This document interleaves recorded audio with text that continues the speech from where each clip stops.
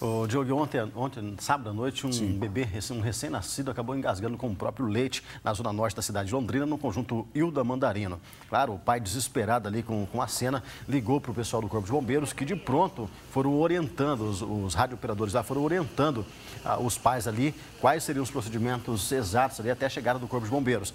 A criança rapidamente voltou ali à consciência, foi encaminhada ao hospital, graças a Deus, sem nenhum risco, né? Mas foi um susto muito grande para os pais desse bebezinho no final de semana no conjunto Hilda Mandarino, zona norte da cidade de Londrina. E acontece com muita frequência, né? Então é preciso ter muito cuidado. Quando meus filhos eram pequenininhos, eu mal dormia de tanta preocupação. Sério, sim.